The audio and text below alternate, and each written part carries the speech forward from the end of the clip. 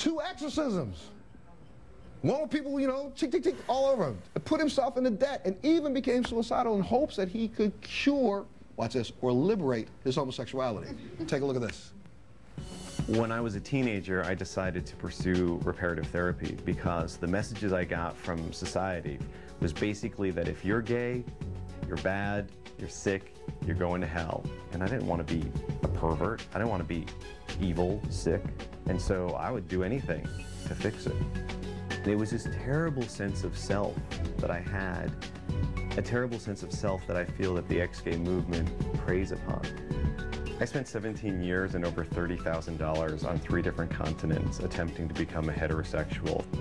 In my mid-20s, I got married to a woman, and the problem was it was very difficult for me to have sex without thinking of other men. I ended up cheating on my wife with other men. Then lying to her, betraying her, almost led me to suicide. In my attempt to become free from homosexuality, I had 3 different exorcisms in hopes of releasing the demons of homosexuality from me. I was willing to go anywhere and do anything to fix this. So why did you start reparative therapy? This was nothing that anybody, your parents didn't try to make you do this? Nobody came to you and said you need to do this? You just said to yourself, well, I was terrified. I was terrified of what was called the gay lifestyle, which the lie that was given to me was that if you're gay, you're going to have a lot of sex with a lot of strangers, you're going to be lonely, you're going to be miserable, you're going to get a disease, you're going to die, and you're going to go to hell. And when I was hearing that message, it wounded me deeply because it said, okay, if you want to love God and serve God, you've got to get this thing fixed. And I love God with all my heart. And I said, all right, whatever it takes. I don't care how crazy it is. I will go whatever length to please God. You were so radically Christian for a while. Your family almost threw you out because you were always proselytizing rather than not talking about homosexuality, correct? That's right. You were coming in, preaching, everybody. Nobody could get a break from you. You had to pray with it, right? That's right. I was the teen evangelist, and I terrorized my family. I was the guy in front of the abortion clinics saying, you know, because when I had my conversion, it wasn't just a spiritual conversion, it's a cultural conversion. And what Alan is talking about, the gay lifestyle, what is this gay lifestyle? There are thousands of gay lifestyles. There are senior citizens gay people, there are religious gay people, there are lesbian moms, but that was all hidden from me. Because to me, to be gay meant you had to be dirty. And so it always was something dirty for me. But it wouldn't allow myself to have a good relationship because the lie I was given was that if you're gay, you're a dirty person. You got married.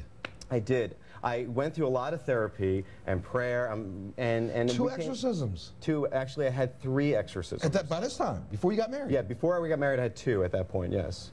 Because, and Alan and Exodus probably wouldn't endorse such a thing, although it was an Exodus ministry where I got one of those exorcisms here in New York City. And I would do anything in my power to change. And so we got married thinking that God could fix anything. And we really believed it, and we trusted God. And this is the thing that gets me. There are people who get so wounded by this ex-gay stuff who are on the sidelines. The wives who are suddenly left after 18 years of marriage. Parents who want the best for their kids, and they're afraid that if my kid's gay, they're never going to be happy. And then the parents end up being blamed for having a queer child. What turned this around in your mind to make you accept who you are, or make you say, I'm going to stop trying to cure this, fix this, liberate this? Part of it was exhaustion. Part of it was actually something I learned in the last ex-gay program I was in. They said a definition of insanity is doing the same thing over and over again and expecting a different result. And I thought, And they also said, if this isn't working, try something different. And I said, you know what? I have been struggling with addiction all my life. What if I just accept myself for who I am? What happens then? And it's amazing the sort of freedom that I always wanted was there once I embraced who I was.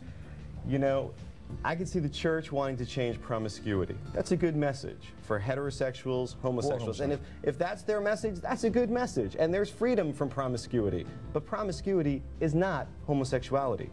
Those are 2 different things. Let me take a break. We'll be back right after this.